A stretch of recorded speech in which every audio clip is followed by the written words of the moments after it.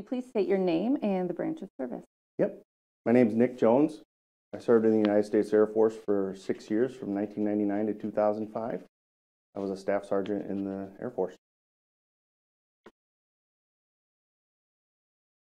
Where did you serve? So my duty location after basic training and tech school was in Sumter, South Carolina at Shaw Air Force Base. I was stationed there for all my 6 years during my time, but I also traveled to about 30 countries while I was doing work in U.S. embassies overseas on their tactical radios. Wow. We'll definitely want to talk about that. Why did you decide that you wanted to join the military? So I don't know at first. When I got out of high school, I didn't know what I wanted to be when I grew up. School wasn't always easy for me. I was smart, but I wasn't motivated, I would say. So after about a year and a half break after high school, I decided I needed to do something. And so I decided to join the Air Force. My grandpa was a Marine, and my other grandpa was in the Army. I just always heard, well, join the Air Force if you're gonna do it. So I guess I got in that line at the recruiter's office. Perfect. Do you recall what your first days of service felt like? Yes. So as soon as you leave MEPS, I enlisted in Wisconsin. So I left MEPS in Milwaukee. MEPS? MEPS is the Military Entrance Processing something. Okay. But it's basically where everybody goes for your entry processing and where you ship off from. Is it different than basic training? Yes. Okay. It's basically your military, like they do all the physicals, all the paperwork. Oh, I understand. And then you go there and then they give you your plane ticket and you're out. But my first couple days, I mean, it's kind of a whirlwind. You show up at the airport in San Antonio. They have a special area for all the new recruits.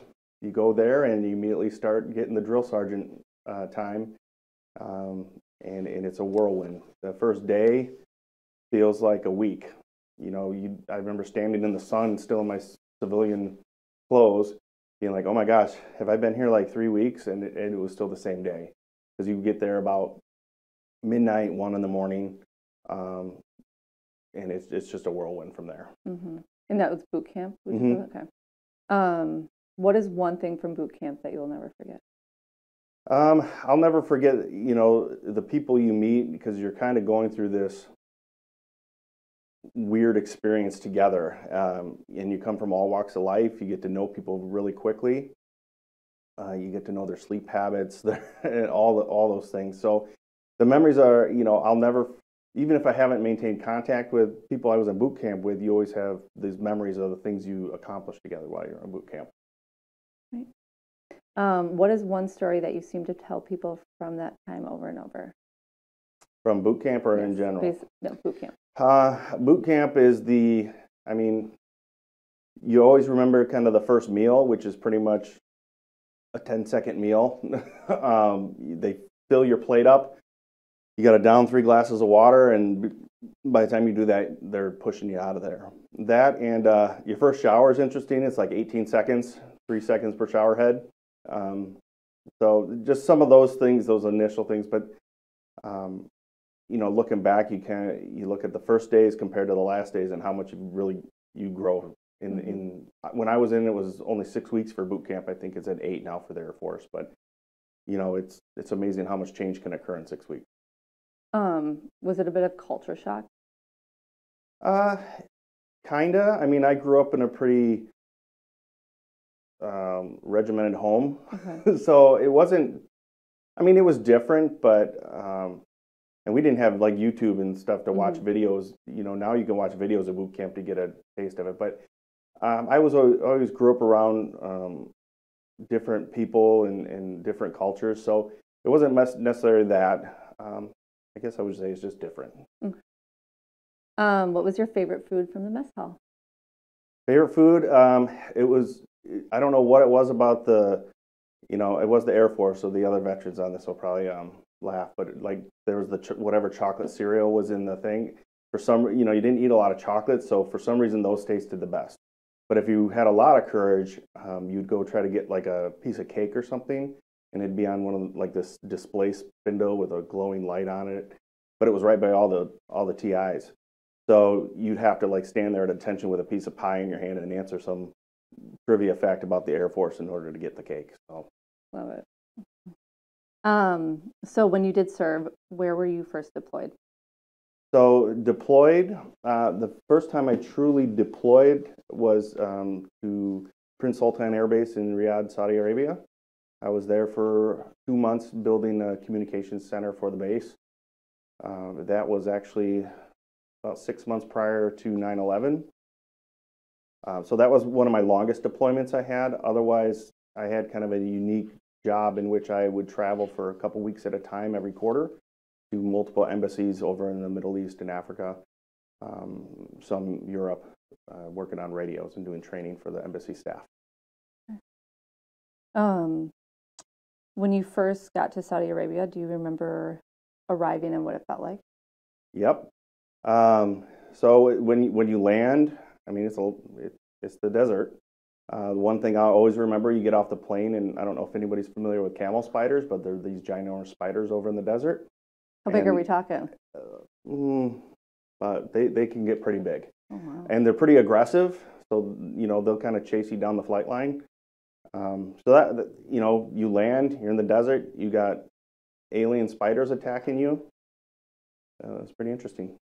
Can you tell me more specifically about being a communication specialist, that you really what your job entailed? Mm-hmm. So if I would say what you're trained for is pretty much, if you watch a movie with somebody with the radio on their back, that's what I did. Or like the equivalent of kind of like a dispatcher would in the civilian world. I never actually did my job in that context because I was stationed in South Carolina. I was in a tactical squadron. So we were always prepared. We wore desert camouflage all the time because our area of responsibility was Saudi Arabia. So my job was really setting up tactical communication systems, high-frequency antennas, satellite communications. So I didn't perform as like a dispatcher ever, but basically I supported the systems. Like if all communication was down, that was your link back to the States. Before we move on to the next question, can you tell me what it was like to be in the military during 9/11? Mm-hmm. I mean, when I enlisted, it was relative peacetime. So, let's see, I enlisted in 99, and then 9/11 happened, late 2001. It was different. I mean, we didn't have the phones and notifications like we did. I mean, I just remember the cell phones not working because all the lines were jammed because everybody was calling. We put on the news at the time, and we'd heard something had happened, and then you put the news on, and then you see another thing happen. And that night we're packing pallets to deploy to Afghanistan. I didn't go. Our unit ended up not going, but I mean, it was pretty real. You're just packing pallets that night because we had go bags at all times ready. That might have been what happened. So where were you at that time? I was at Shaw Air Force Base in South Carolina. Okay. Mm-hmm. Okay. What did your service look like shortly after 9/11? Did any of it change? For sure. I mean, for a long time, the bases were locked up way tighter than they were. It was, more stringent getting around. You were on high alert all the time. I continued to travel. In my particular role, I traveled not as a civilian, but I wore civilian clothes, flew on civilian airlines, and navigated different countries. It was different for a while. I remember going to Egypt one time, and you're out in the streets in Egypt, and people wanting to engage about things about the war and the players involved at the time. And I mean, it was maybe I was young and naive. It wasn't a normal time, but it wasn't. Looking back on it now, I realize how anxious anxious of a time that was. With your position, did you interact with a lot of the citizens when you're in the foreign countries? Okay. Yep. So I mean, I would travel, and live on the economy in whatever country I would go to. So I'd be in each country for probably 3 to 5 days at a time. So after your work during the day, you're on the economy, going out to dinner like everybody else, and that really shaped my worldview of, we're all really working for the same things, for happiness, health, family. And when you're able to interact with other people from different countries in that way and different cultures, you realize how more similar we are than different. Can you tell me a little bit more about a couple of your most memorable experiences? So, I mean, the Air Force was great for me. I got to grow up a little bit. I got to meet people that I'm still close with to this day. My experience, I'm very fortunate. My brother was in the Air Force as well, but he was a helicopter crew chief and on a flight line in Iraq multiple times. I traveled in civilian airlines and stayed in hotels and lived off the economy in different places. So, I mean, I got to tour the world and see things I will never probably be able to see again because of that. Been to the pyramids, I've been to Petra in Jordan, been to Nairobi, been on safaris, and we were I was working, but I was very fortunate to be able to do the other things that I was able to do as well. What was one of your, if you had to go back as more of a tourist, what would be a place you'd go back to? Ljubljana, Slovenia. Really? Yeah, that was. I would love to spend more time there, and it's just north of Italy. It's just a neat historic place. Met some really awesome people. I worked with the Slovenian Special Forces there for some tactical communication systems work. And interestingly enough, I mean, it was weird talking to their military personnel's experience compared to ours. They have mandatory, you have to serve X amount of years when you become an adult over there. Not paid well, accommodations aren't the greatest, and I felt spoiled because the Air Force really took care of us, and yeah. When your service ended, what did you do in the days and weeks afterward? Tried to figure out what I wanted to be when I grew up still. I wanted to cross-train to be in air traffic control. At the time, I couldn't get released from my career fields because they needed staff sergeants at that time in my career field. So I knew I didn't want to be a dispatcher. What I was doing didn't necessarily translate real great to the civilian world. So I'm like, well, I can't cross-train. I guess I'll get out. I got out after 6 years, and you go through all these briefings about like transition and getting out of the military, and you're like, whatever, I'll be fine. And I wasn't fine for a while. Like, it was a different world. You're used to the structure, and they let you know when your appointments are, where your meals are coming from, how your housing's taken care of, and it was hard for a couple years for me because I still didn't know what I wanted to do. And luckily, I lived as a civilian for a little bit and realized I better get my stuff together and go back to school. Was there anything that helped you transition? My grandparents were a big support for me when I came home from South Carolina. I visited them, and they're like, "Well, Nick, you're closer to 30 than you are 20. You might want to think about stuff." But they really supported me, getting me some career counseling and some connections to figure out what I want. And then also my wife. I met my wife, and we kind of motivated each other to grow. That's wonderful. What were some of the things that you're most looking forward to when your service ended? You think you're looking forward to the freedom and like, oh, I can do whatever I want. No one's telling me what to do. And I'll be real, I kind of missed that. I missed some of the guardrails.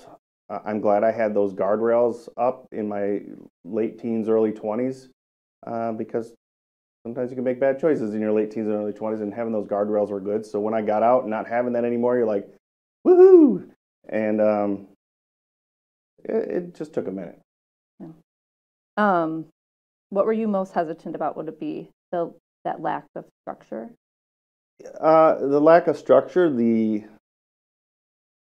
I think you really realize how big your benefit package is when you're in the service. I mean, you don't ever think about paying a medical bill. You don't think about I didn't have children at the time, but like if we had a kid, it probably cost like $8.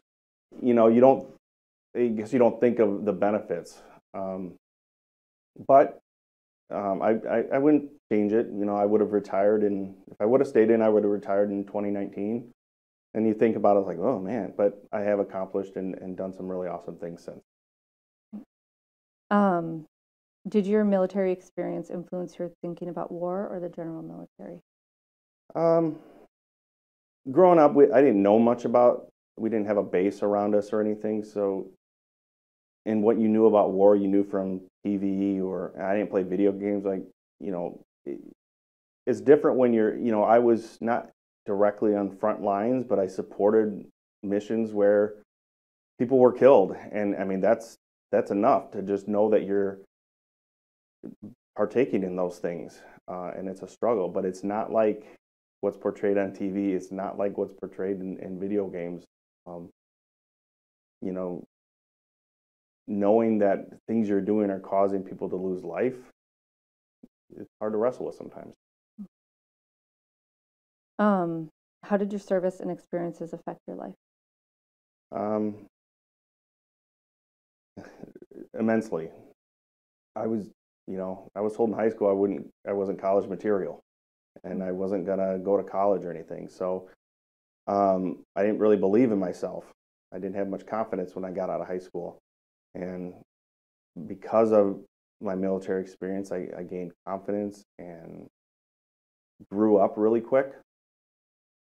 And I was able to, because of the military, I was able to go to college, be successful, get post-bachelor degree, and have a career that I love and that I'm very thankful for. How did your service affect your career in education? It made it much easier to become an educator. I was fortunate to have the GI Bill as a Wisconsin veteran. I have the Wisconsin GI Bill that helps support any ongoing education for myself and my family. I'm extremely blessed for the benefits I've been afforded for that brief time of service. When you sign up, 6 years feels like forever, but I've been out more than double the amount of time I was in. So it panned out. Are you involved in any of the VFW or Legion community here? No, and it's funny because I think I connected with Rob over email, and I'd like to be involved with something. When I was one of my duties when I was in the service, I was on our base honor guard performing military honors for veterans. We had a couple active duty funerals, but doing the casket carrying and flag folding, things like that. So I'd like to be involved with something like that because that was a really important time for me to show reverence and respect for our veterans. Is there anything you would like to add that we have not covered in this interview? No, I don't think so. I had a very fortunate experience, and some veterans' experiences aren't like mine. They're much different. If my brother were here, he's not with us anymore, but if he were here, he probably would have a different take on his experience in the military. But I'm very blessed. I'm thankful that I was able to serve. When you sign up, you know that there's a potential for things to happen. But I'm fortunate to serve. It makes me thankful for where I live and what I have. Thank you for your service. Thanks.